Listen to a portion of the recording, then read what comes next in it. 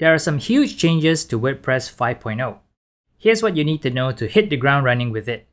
In the next few minutes, we'll go over what's new in WordPress, how to use the new block editor, and how to switch back to the classic editor. Finally, we'll share some tips for working with the new editor. The big new feature is the upgraded editor. It's really different from the old editor, and we know that the change can cause some frustration. The content you created before WordPress 5.0 probably looks like this now. It's contained within a classic block. You can still edit the text, but we recommend that you convert your content to blocks. This will allow you to take full advantage of the new editor. If converting the blocks didn't work correctly, you can use the undo button here. Remember that you don't have to convert your old content immediately. Just revisit it when you have time later. The new editor works with the concept of blocks. Your content is now a collection of blocks. This video and this paragraph and all the paragraphs on the page are all separate blocks. This allows us to apply specific settings to each block. For example, I can add a drop cap and change the background color just for this paragraph. There are lots of useful blocks available to you now. You can see a list of all of them by clicking the Add Block button.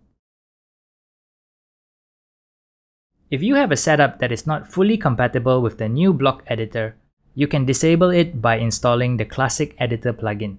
Go into your plugin screen, search for the Classic Editor.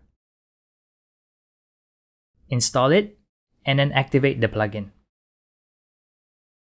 And now you can edit your content just like you used to previously. The Classic Editor will allow users to choose which editor they prefer when creating content. Go into your profile page and then you can choose your preferred editor mode. Now before you give up completely on the new editor, we suggest that you check out these tips.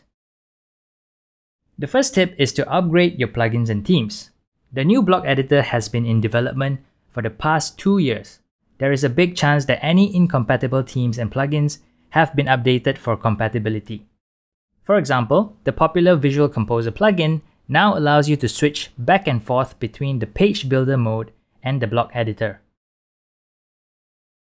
Themes that have been upgraded for the block editor feature styles that match the published content much more closely and enable wide and full width alignments so that you can create really engaging experiences.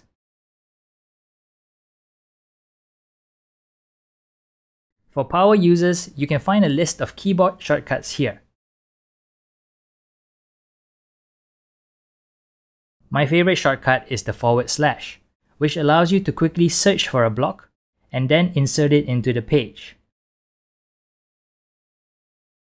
The classic block can help you bridge the gap of your old workflow and the new editor. If there's something that you cannot do with the new editor, add a classic block to the page.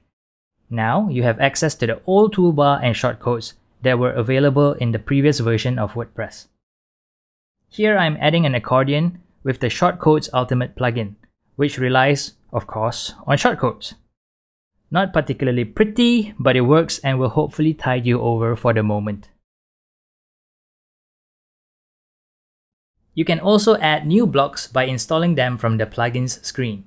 The Core Blocks plugin comes with an accordion block. Working with this block is much easier than the shortcodes from the previous example. We hope this video has been helpful. If it has, please share it with your friends.